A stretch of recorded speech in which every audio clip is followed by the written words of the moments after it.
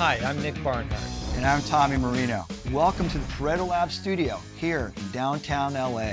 We're here to teach you how to read financial statements. Our mission at Pareto Labs is to help you elevate your game at work, and understanding the language of business is going to give you a big advantage. We save you time by distilling this subject into core concepts that you can easily learn and immediately put to practice at work.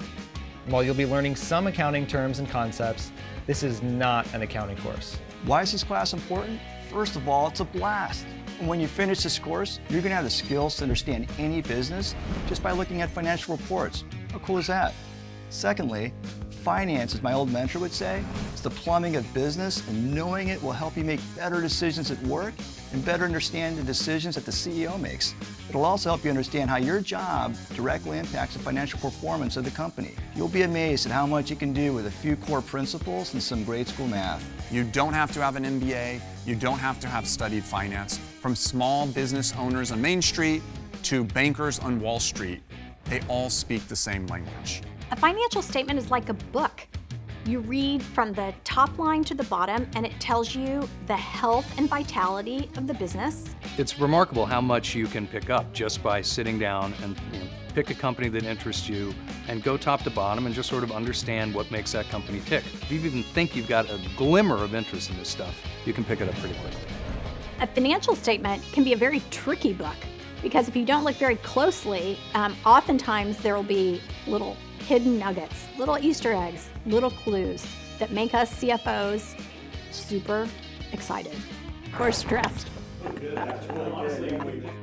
So, what are we going to cover?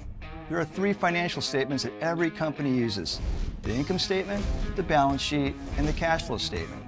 The income statement shows the amount of sales, expenses, and profit flowing through a business measured over a period of time. That period could be a month, a quarter, maybe even a year. You've kept your fixed operating expenses flat versus the prior year. You have a low variable cost business, and boom, profit, baby. The balance sheet shows the amount of money tied up in a business at a certain point in time. It answers the following questions: where did the money for this business come from, and how is that money currently being used? One thing I can say is that anybody can learn this stuff.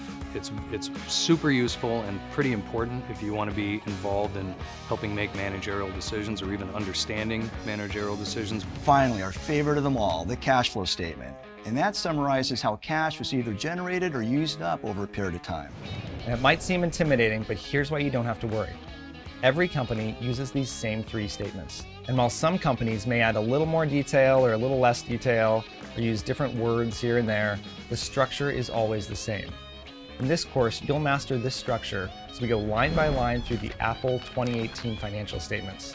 And by the end of this course, you'll have the framework to read and understand the financial reports of any company.